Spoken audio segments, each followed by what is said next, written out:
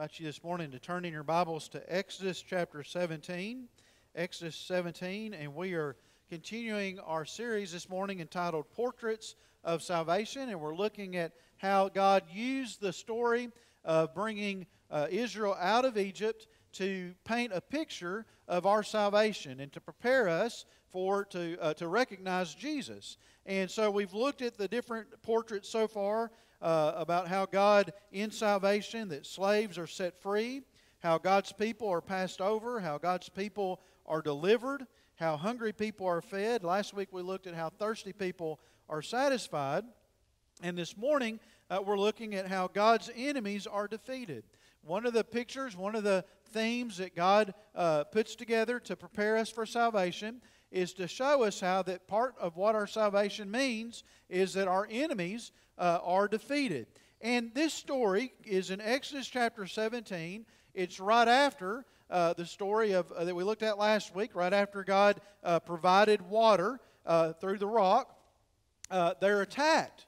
How many of you know that a lot of times the enemy is there to attack you right after God's given you some water to drink? Amen? You have a great spiritual time. The Lord does something amazing in your life.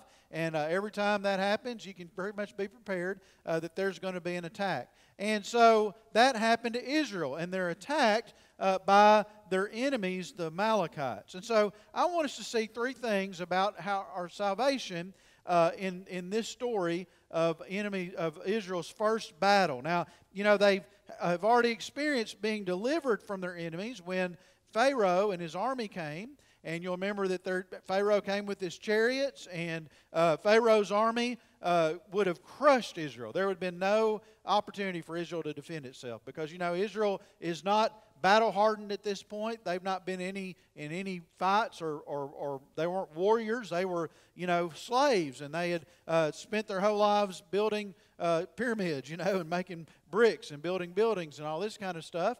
And they're at the Red Sea, and you remember that Pharaoh comes, and Pharaoh's secret weapon is he's got chariots. Chariots were like the tanks, you know, of that day. And so they were vastly overpowered by Pharaoh, but you remember how that the Lord put the Shekinah glory of God, the cloud by day, the fire by night, right in between Egypt, the army of Egypt, and Israel, God's people. And He kept Egypt at bay, and Moses separated the Red Sea. Israel took all night for them to go across. They went across on dry land, and then Pharaoh's armies tried to go across, and as they were crossing, God let the Red Sea come back together and drowned all of Pharaoh's army. So God has delivered them from a far superior army, but now they're about to have to fight their first battle. They're about to have to fight their first battle, and we see that story in Exodus chapter 17. And the first thing I want you to see about salvation in this story is that God uses our faith to defeat our enemies. All right, we're going to learn that God uses our faith to defeat our enemies. All right, now let's look at the story and see how our battles are won through faith in the story of the Amalekites. Now look at chapter 17, verse 8, and you see here that then Amalek came and fought against Israel at Rephidim. Now, Israel's not in, they're not in the Promised Land yet. They're still in the Sinai Peninsula, and the Amalekites were a people that lived in that area. And, you know, probably they got word. I mean, it's, you know, they know what's going on in their countries there and heard of Israel and what happened to Pharaoh. And so now they're coming out to make sure that Israel doesn't do anything to them. I mean, you know, when a group of people plunder Egypt, that word spreads, right? And so these Amalekites are coming out to try to get the first strike, so to speak. And you need to know about the Amalekites. Here's one of the things. This would have been, again, they wouldn't have been as powerful as Pharaoh's army, but they were much stronger than Israel's army. All right? Israel's not an army. They're just a group of people coming out through there. And the Amalekites were known for one thing. You know what the Amalekites had on their side? You read about it later in Joshua. The Amalekites had fierce, now are you ready for this? Attack camels. It's true. They had mastered the art of using a camel in battle. Now you may think that's a joke, but I just challenge you to go. Don't do it right now, all right? But when you get home this afternoon, Google camel attack. Check out a couple of videos of camels gone wild, and you'll see pretty quickly, you know what? A camel's not something you want coming at you, buddy. They can clear out a crowd. They're big, they're strong. Did you know camels are faster than horses for the first 3 or 4 minutes of a run? Now, a horse will eventually outrun a camel. But the camels can run up to 45 miles per hour for the first 4 or 5 minutes of its run. They're fast and they're strong. And if you Google attack camel, what you'll find out is a camel can actually grab a grown man by the head and throw him. All right. So these camels are vicious. And the Amalekites had camels, and so and they used them to attack. And so Israel is up against a situation here once again where, you know what? If they're left to their own power, if they're left to their own strength, they really didn't stand a chance. The Amalekites could have easily wiped the desert with them, all right, with their attack camels. But here's what happens. God delivers them. God defeats them. And I want you to see how God does it, all right? That's the point of this story. It's not just that, you know, the story could just be one verse. The Amalekites came and attacked Israel, and Israel defeated them in the name of the Lord, and they could have pressed on. But you don't have that. You've got a whole story here about how God did it, and it is a picture of our salvation. Notice what happens in verse 9. So Moses said to Joshua. Now, let's stop right there because I want to introduce you to Joshua. And Joshua himself is a picture of our salvation. This is the first time in the story, if you read from Genesis on, this is the first time in the story that we hear about Joshua. He's not mentioned before now. Now, you know that later on, Joshua becomes the leader. But I want to tell you just a minute, give you some background on Joshua, because Joshua is a picture of Jesus. Did you know the name Joshua in Hebrew and in Greek is the same name as Jesus? Now, English later on, Jesus is Jesus and Joshua is Joshua. But in Hebrew, both Joshua and Jesus is Yeshua. There's no difference. It's just Yeshua. And then also in Greek, Jesus is the same name for Joshua and Jesus. It wasn't until we got English Bibles in the 1600s. Y'all know that Jesus didn't speak English, right? Okay, y'all just make sure you're good with that. Also, Moses did not speak English, right? We didn't have English Bibles till about the 1600s. So if anybody ever tells you that one English Bible is the only right version of the Bible, you need to know that Jesus spoke in Aramaic and the New Testament was written in Greek. All right, it was not written in I hate to burst your bubble, but that is the case. And so it wasn't until English came along that you got Joshua and Jesus being different names. Now here's what's cool about it though. Yeshua in Hebrew literally means Yahweh saves. Yahweh is salvation. Jesus' very name meant that every time Mary said, Yeshua, come in for dinner, he was reminded that he is the Savior. Jesus saves, you know. Yeshua saves. Yahweh saves. And so Joshua, though, you'll remember, is a central character to this story because he is the guy that loves the presence of the Lord. I mean, he has a passion for God. So, for instance, when Moses goes up on Mount Sinai in just a few chapters to receive the Ten Commandments, remember it's Joshua who goes up halfway and waits on him, right? So Israel and Aaron and all the folks are down at the bottom of the mountain. Moses at the top listening to God. Joshua's about halfway because he wants to hear what's going on, you know, with the Lord up there. You also remember that when later on it talks about how that at the tent of meeting that the glory of God, the cloud by day and fire by night, would come and stand at the tent of meeting with Moses there and would speak to Moses face to face as a friend. You remember that verse? You remember Joshua was the one who would stay there. He would stay at the tent. Everybody else went home. Joshua would stay at the tent of meeting because he loved to be in the presence of the Lord. Joshua was also the man, along with Caleb, the only two spies who, when they went into the promised land to check out the situation, it was Joshua and Caleb who came back and had a faithful report and said, they're big, but we can take them. Everybody else said, oh, no, we don't want to go over there. We can't win this fight. Joshua and Caleb were the two that had faith, and Joshua and Caleb are the only two of the adults out of that generation who ended up going in the promised land. And Joshua is the one when Moses died, you remember last week we saw that Moses sinned. He struck the rock instead of speaking to it, right? Moses did not take Israel into the promised land. Who took Israel into the promised land? Yeshua. Yeshua. Moses has never saved anybody, friend. Only Jesus saves. Amen? Only Jesus. The law cannot save you. Only Jesus can take you into the promised land. And so this is our first introduction to Yeshua. And guess what He's doing? He's fighting the battle. Now some of you may think, when you think of Jesus, you may think of little old sweet Jesus. We want Jesus to be real gentle. And He is gentle. We're going to see, He is gentle. But let me just tell you something. Jesus is a warrior. You need to understand. Jesus is defeating enemies, all right? He is a king who's reigning on the throne, and every enemy of Jesus will be vanquished at the end of it all. And this is our first introduction to Yeshua. He is fighting the battle. So notice how it happens. In Exodus chapter 17, verse 9. So Moses said to Joshua, choose men for us and go out, fight against Amalek. Today or tomorrow I will station myself on the top of the hill with the staff of God in my hand. Now, you know that staff of God's been used a lot already, right? It's what Moses used to throw down, and it became a serpent and ate all the other serpents there in front of Pharaoh and his magicians. It's also the staff that he used to part the Red Sea. It's the staff that he used to strike the rock, and water was brought out. And now he's going to go up with that staff, and they're going to fight the battle. And notice what happens in verse 10. Joshua did as Moses told him and fought against Amalek. And Moses, Aaron, and Hur went to the top of the hill. Now, who are Aaron and Hur? They're going to be really important in just a minute. Aaron is Moses' brother. He's the one that God will choose out of the Levites to become the great high priest. He's the first great high priest.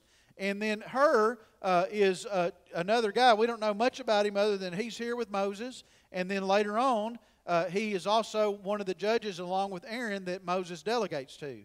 And so Aaron and Hur seem to be Moses' right-hand men, and they're there with Moses on the hill as the battle's going on down in the valley. And then notice how they win this battle. Verse 11.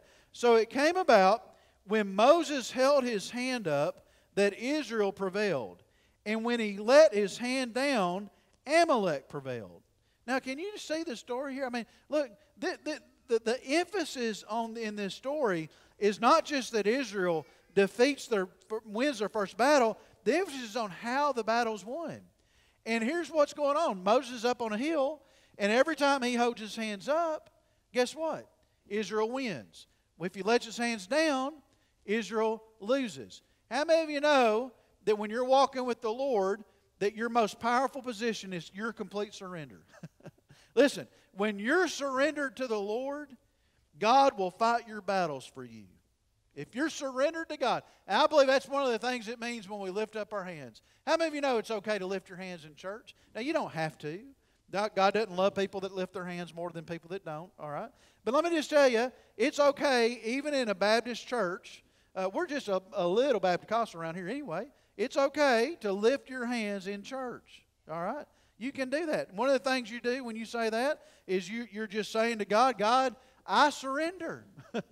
How many of you surrender to God? That's the one way of showing it. I give up. I surrender in a good way. You know what? Another thing you're saying when you lift those hands up is that is the universal sign of a child saying to their father, take me, God, I'm yours, right? I need you. That's what. How many of you know that Hannah just got engaged? She's about to be another man's wife, and I'm giving my daughter away. But let me just tell you something. That little girl can come up right now, put those hands up. I'd take her and do whatever I had to for her. Amen.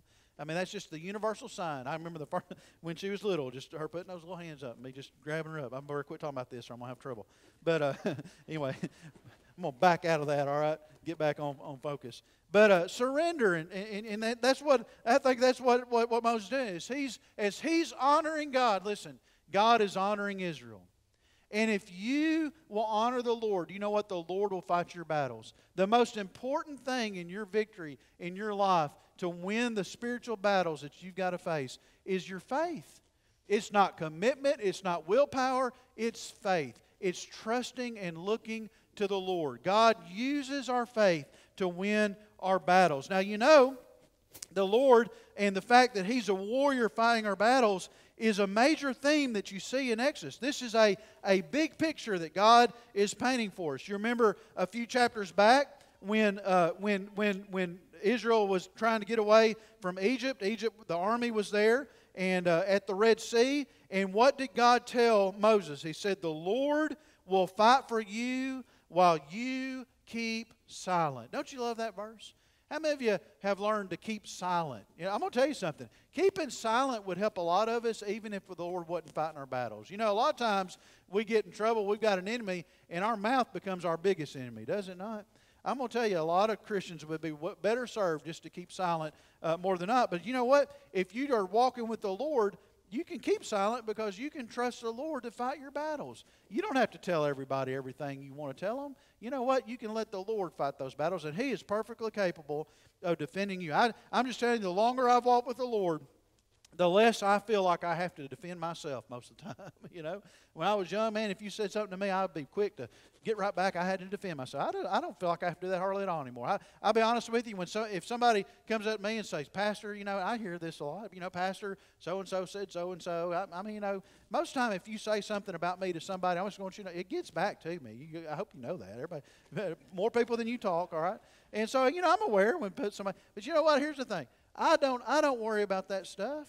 I don't worry about that stuff at all. When I hear somebody is against me in some way, you know what I've learned? I've learned to pray for them. I've learned to pray for them. Here's one of the things the Lord's taught me is oftentimes my biggest opponents can become my biggest proponents if I love them and pray for them. And you know, they're not, most of the time, not upset with me. They're upset with themselves or the Lord anyway. And so, you know, the Lord will fight for you when you keep silent. You've got to learn that in your walk with the Lord. And then not only does He say that, but then a few chapters after this battle, He's going to make a promise. A big theme of Israel's salvation, which becomes a big theme of our salvation, is God's promise to defeat our enemies. You see this in Exodus chapter 23, verse 20. Look at what God tells Moses He's going to do. He's going to protect them. He says he says, "Behold, I am going to send an angel before you to guard you along the way and to bring you into the place which I prepared." He's talking about taking to the promised land. He says, "I'm sending an angel who's going to guard you." Now, look, you're going to have enemies there, but you don't need to focus on your enemies. How many of you know that everybody in this room, we've all got an enemy in our life? Everybody's got an enemy. And sometimes it might be people.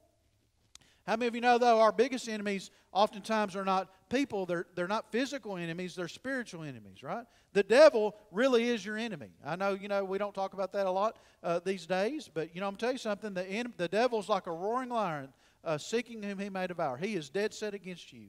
You've got a spiritual enemy. And, you know, a lot of times, sometimes our biggest enemy is ourselves, is it not? You know, sometimes we create our own problems, our own worst problems. And so we've got enemies. And so, but here's the thing. God promises that He will defeat those enemies. You don't focus on the power of the enemy. You focus on the power of God. And when you fear God, listen to me, you don't have to fear enemies. If you will fear the Lord, you don't have to be afraid of enemies. But if you don't fear God, let me tell you, God will be an enemy to you. You need to fear God. That's the key to it. Look at what He says. He said, "I'm going to send this angel, and he's going to bring you in the place which I prepared. Be on your guard before him, and obey his voice. Do not be rebellious toward him, for he will not pardon your transgression, but since my name is in him." In other words, the Lord's saying, listen, your biggest problem, Israel, is not Egypt, it's not the Amalekites, it's not the Hivites, the Jebusites, the Canaanites, and any of the other termites. Your biggest problem is the Lord. You need to make sure you please the Lord. And if you honor the Lord, look at what happens in verse 22. "But if you truly obey His voice and do all that I say, then," this is the Lord talking, "then I will be an enemy to your enemies and an adversary to your adversaries." If you will honor the Lord, listen, the Lord will make your enemies His enemies. How many of you want the Lord to make for your enemies to be His enemies? Then you honor the Lord. You look to Him. You walk with Him. You get in line with Him. You focus on your relationship with God. And listen, God will take care of people. He will take care of people. And look at what He says, verse 23. "For my angel will go before you and bring you into the land of the Amorites, the Hittites, the Perizzites, the Canaanites, the Hivites, and the Jebusites. And I will completely destroy them, the Lord says. I will send my terror ahead of you and throw into confusion all the people among whom you come.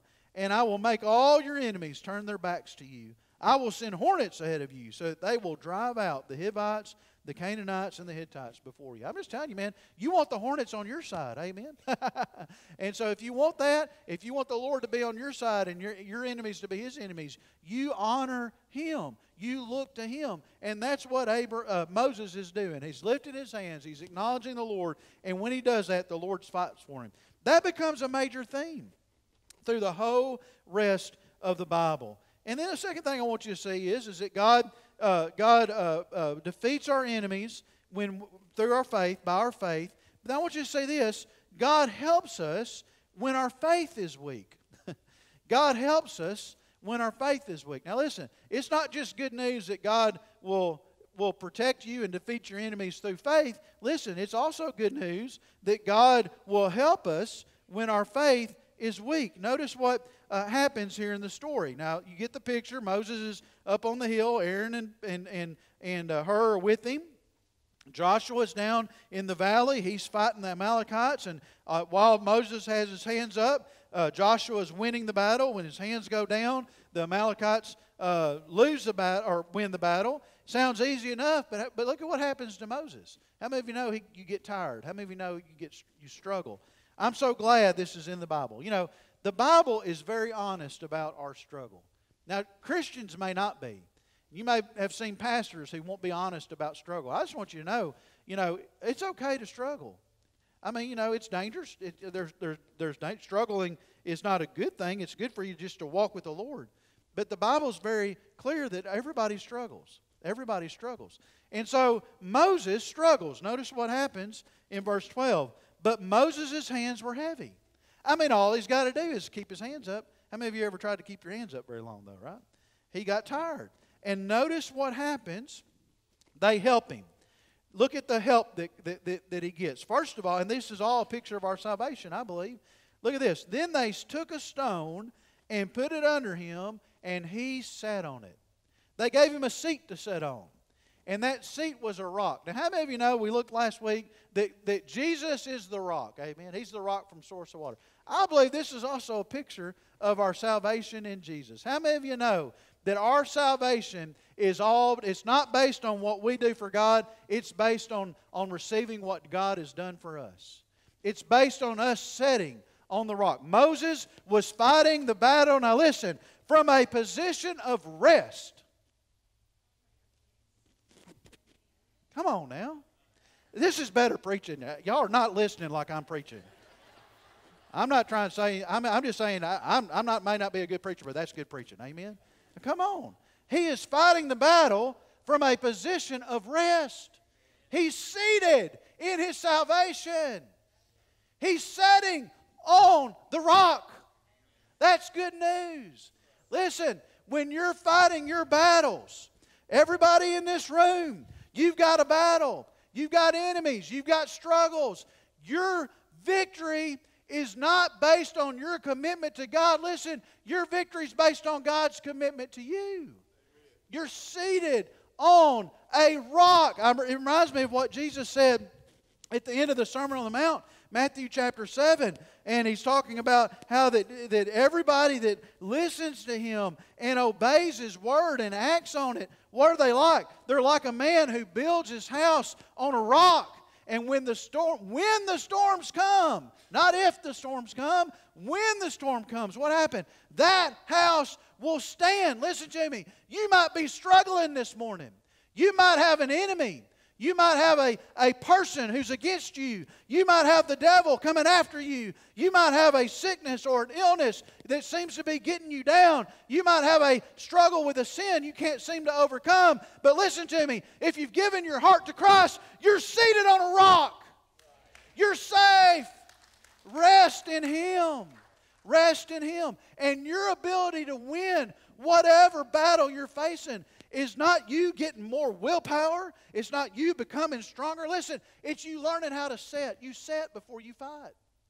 And Moses is seated on this rock. Well, now look, that's not all. Look at what else happens. It says that he sat on it, and Aaron and Hur supported his hands, one on one side and one on the other. Thus his hands were steady until the sun set. So Joshua overwhelmed, not just beat. I like this. Look, Joshua overwhelmed Amalek and his people with the edge of the sword. Look at what happened. He's seated on the rock. His hands are tired. Aaron comes on one side and Hur comes on the other, and they hold Moses' hands up, because as long as Moses' hands up, they win the battle. How many of you know, first of all, that you cannot walk with Jesus by yourself? Now that cuts against the grain of everything America's about. I'm just telling you. We are John Wayne Christians in America. And what I mean by that, if you watch a John Wayne movie, now some of you may be too young to know what John Wayne is. Go Google him. You can watch it on YouTube. All right, you need to know. Every generation needs to know who John Wayne is. John Wayne, movie star. Every movie he made, he fought the Wild West. He fought Indians in the Wild West. He fought in World War II in the Pacific Islands. He fought every battle that was ever done. John Wayne had a movie about it. And here's the thing about a John Wayne movie. John Wayne by himself won the battle, did he not? I mean, he was the hero. John Wayne won the World War I and II and Korean War, Vietnam War, whatever war he's in. John Wayne won it. Well, here's the thing. You can't win the war by yourself. You can't do it. You need other Christians. I hear people say all the time, well, I love Jesus, but I don't want anything to do with this church. That's an oxymoron. That's moronic. You can't say that. That's not true. You don't love Jesus if you don't love His church. They go together. And let me just tell you, you need other Christians. You need other Christians to encourage you. You need other Christians to keep you accountable. You need other Christians there to help you hold your hands up to win the battle when you get tired. We're weak, and we need each other. God has given us so many things. Listen, He's given us His Word. He's given us His Spirit. He's given us His salvation. He's given us forgiveness and grace and mercy. But listen to me, He's given us each other. And we need each other.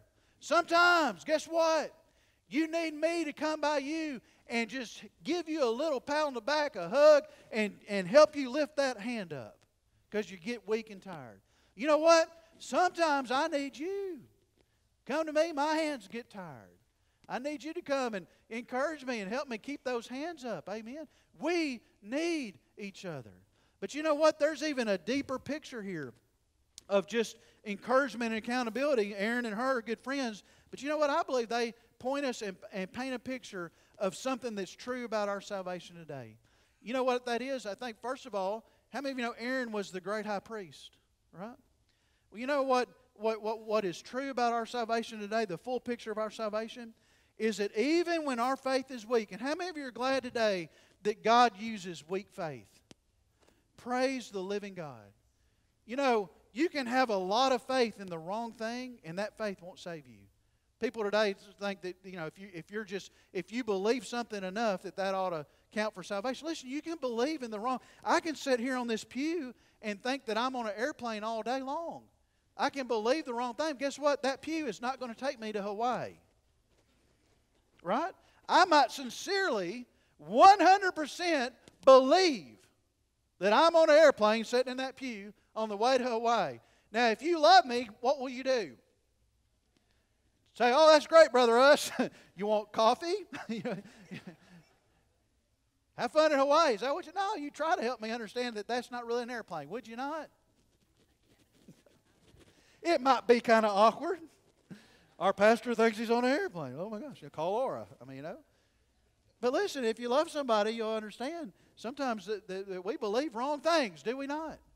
Listen to me. You can have great faith in the wrong thing and it not save you. But you can have little faith. You can have weak faith in the right thing. You can have weak faith in strong Jesus. And let me tell you something. Jesus can save you. Weak faith in strong Jesus saves anybody that can believe in Him. Anybody that'll turn to Him. Anybody believe in Him. And how many of you know, everybody in this room, listen to me. including this pastor, all of our faith is weak, is it not? You know, that's a theme in the New Testament. That's a theme in the Gospels. Jesus is with his disciples. They're always coming. What does Jesus tell them all the time? You have weak faith. You've got weak faith. One of the stories in Matthew, a demon-possessed boy comes to him, and the disciples can't do anything with him. Finally, they bring him to Jesus, and what does Jesus do? He casts out that demon. He tells them in Matthew 17, verse 20, they say, well, Jesus, why couldn't we do that?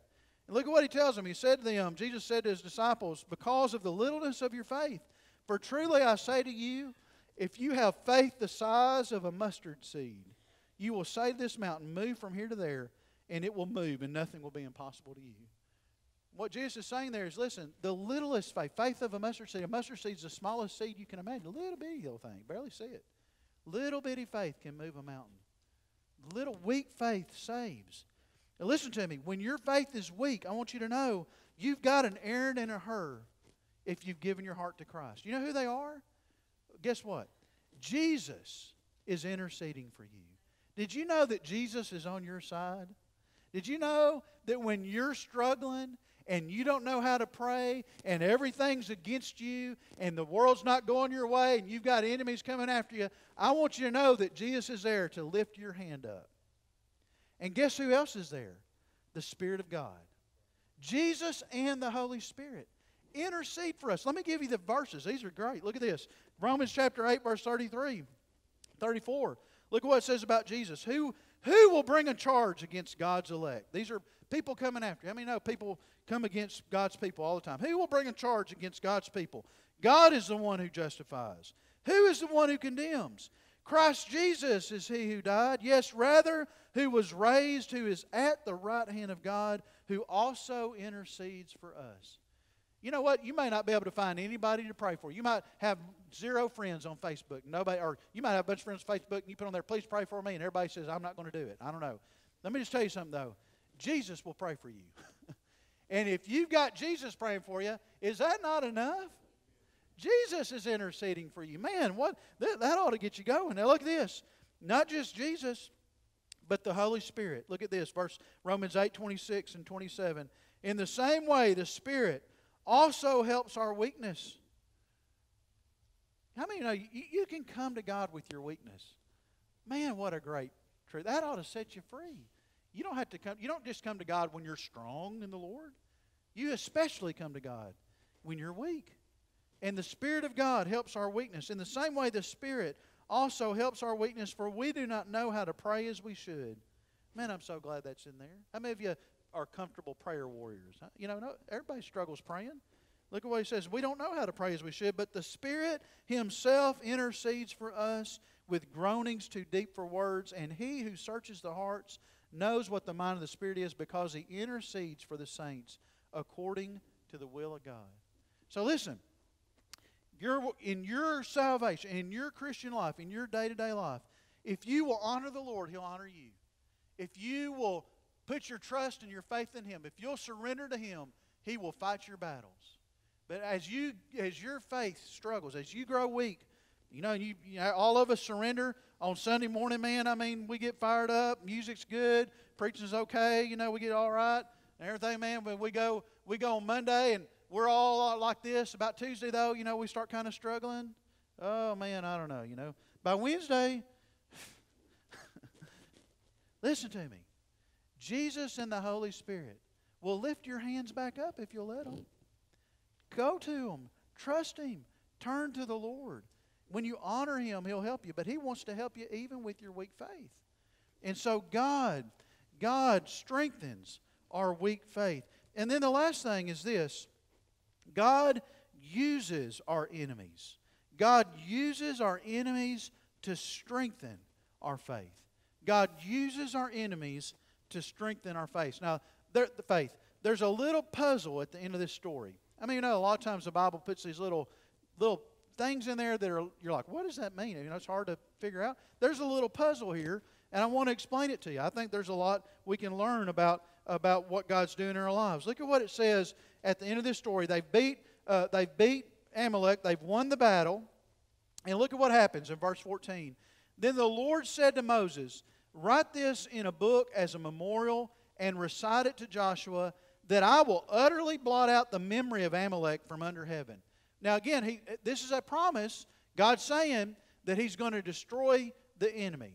And I want you to know, listen, every enemy you've got, the destiny of that enemy is to be destroyed. If whatever you're struggling with, listen to me, whatever you think is more powerful than you, God is more powerful than it. Amen? And God will destroy that enemy. And notice He says here, He says that He's going to blot out the memory of Amalek under heaven. But then look at what He goes on to say. Verse 15, Moses built an altar and named it, "The Lord is my banner." This is one of the names for God, Jehovah Nissi, right? Yahweh Nissi. And what that means is that the Lord is my banner. The Lord is my flag. How many of you know that oftentimes in battles, what does the flag represent? It represents victory, right? Armies will do anything to make sure the flag is safe. You know, one of the most iconic images from World War II is that picture of the Marines that are lifting what? The flag up at Iwo Jima, right? Well, listen, what Moses is saying here is the Lord is our banner. He's our victory. He's our flag. And then notice what happens in verse 16. And he said, "The Lord has sworn, the Lord will have war against Amalek from generation to generation." Now read that carefully. That sounds like a bit of a contradiction, does it not? He promises in verse 14 that He's going to wipe out Amalek from under heaven, utterly wipe out Amalek from under heaven. But then in verse 16, He says the Lord will have war with Amalek from generation to generation. Which is it? Anybody see the problem but me? Which is it? Is He going to wipe him out, or is there going to be war from generation to generation? Well, can I just tell you, it's going to be both. The destiny of Amalek is to be completely wiped out. But you know what? God's people still fight him. And here's what you need to know about battles in your Christian life. God allows some battles in your life. God allows them. And you know why? Because He is going to strengthen your faith. He wants to grow you. He's promised to utterly win the battle. You fight from a position of rest. You fight from a position of victory. But God allows battles in our life, listen, so that He can use them to strengthen us. God uses our battles to make us like Jesus. It's from the beginning to the end. Now watch this. He explains a little bit of why in Exodus 23. You know how we read earlier that God tells them there that He's going to send His angel in front of them, and again He says, I'm going to destroy the Hivites and the Jebusites and the Canaanites and all those people. I'm going to wipe them all out. He says the same thing about them. And then look at what He says, Exodus 23, 29 and 30. He says, I'm going to wipe them all out, but now watch this. I will not drive them out before you in a single year. That's good. Now listen, this is good stuff. You need to pay attention to this. I will not drive them out before you in a single year, that the land may not become desolate and the beasts of the field become too numerous for you. In other words, you know what? You couldn't handle the land yet. You're not ready. You're not ready for your enemies to be completely defeated. Look at verse 30. I will drive them out before you little by little until you become fruitful and take possession of the land. Now, how many of you know in the Christian life, you may have experienced this, sometimes God will deliver you from a struggle in your life, from an enemy in your life, just like He delivered Israel from Egypt. I mean, buddy, it is instantaneous and Egypt is completely gone. Right? Some of you could get up here this morning and give us a testimony of some sin you were in before you got saved or you used to struggle with, and in one day, at one time, you turned to the Lord and the Lord took that completely away from you. Or God healed you physically, or God did something in your life. And I mean, it was immediate, and it was quick, and it was in a day, and you didn't struggle with it. And God took a struggle away. He overcame an enemy. I would be willing to bet that there'd be testimony after testimony after testimony in this room of people that have experienced that very thing from the Lord. But how many of you know sometimes there's other things in your life that God allows? You know He can do it. You know He can defeat the enemy. He's promised to defeat the enemy. But listen to me. He lets those things, He doesn't defeat them all at once. It's little by little. He lets you struggle with it over a period of time. Maybe I'm the only one. That's my experience, right? Well, listen, what is God doing? He's growing you. He's making you like Jesus. He's forming you into something that's beyond all that you could ask or think. And He's got a bigger goal in your life than even defeating your enemies. It's to make you like Him. That's what He's doing. Do you trust Him? Can you walk with Him? Listen, let those big battles, let those little battles, let all those battles, don't let them drive you away from Jesus. Let them drive you to Jesus. Amen? Set on the rock. Seek the Lord. Trust the Lord to lift your hands. And keep your hands lifted and surrender to Him. And you wait. You watch. God will win the battle. Amen? Your enemies will be defeated. It's a picture of salvation. If you're here this morning and you've never given your heart to Christ, listen to me. You need to surrender. That's what salvation is. You need to surrender to Christ. You need to say to God, God, I give up. I'm tired of living my life my own way. I'm tired of living my life under my power. I need you. I need you to come in my life. I need you to fight my battles. Jesus, will you come and be my warrior king? I give my life to you. If that's your heart cry today, listen, in just a moment, we're going to stand. I'm going to pray for us. Brother Ken's going to come. We're going to worship the Lord. You come. Give your heart to Christ today. Today can be the day of your salvation. You can leave here knowing that you belong to Him and He is fighting for you. You may be here this morning. You say, Brother Russ, I know I'm saved. I know I've given my heart to Christ, but there's battles in my life that I need the Lord to fight for me. I want to surrender again. How many of you know Moses had to keep putting his hands up, right? That's a great picture. Most of us are like this most of the time. You need to get those hands up. You need to get those hands up. Listen to me. This altar's open. You come pray. Seek the Lord. You surrender those things to Him even today. You may be here this morning and say, Brother Russ, I want to join a church. I want to be a part of a group that's going to help me walk with the Lord. I can't do it by myself. I want to be a part of a believing fellowship of Christians. You know what fellowship is? It's just two fellows in the same ship. That's all it is. We're all in the same boat. And we're all trying to help each other along. Amen? If you need to get in the boat and be with us, we'd love to have you here at Enon. Whatever your decision is, let's all stand together. Let me pray for us. Brother Ken to come and lead us in our time of worship. All right? Lord, we love you today. God, we thank you for loving us. Lord, we thank you so much that you are a great warrior. You are in our midst. Lord, you quiet us with your love. God, I thank you this morning that the most awesome, fiercest warrior in the universe loves us with an everlasting love. God, I thank you today that you fight our battles when we look to you, when we surrender to you. Lord, I just pray that if there's anybody here this morning that needs to be saved, God, they need to give their heart to you. Lord, I pray in Jesus' name, right now, you convict them. Lord, you help them see their need for Jesus. You give them faith to believe in Him. And Lord, you give them the courage to respond and follow Him publicly. Lord, I just pray for every believer in this room this morning, Lord, who's facing a battle that's overwhelming to them. Lord, right now it may feel like they're being beat, they're being defeated. God, I pray in Jesus' name that you'd help them, encourage them right now by your Spirit in a way that only you can. Speak to their hearts, Lord. Give them your peace that passes understanding. Let the joy of the Lord be their strength. Lord, help them to lift their hands to you and trust you, to set on the rock of Jesus. And Lord, to know that the Spirit of God and Jesus Himself is on both sides holding their hands up so they can win the battle, Lord. Just pray that you'd have your hand on this invitation, that your will would be done. It's in Jesus' name we pray. Amen.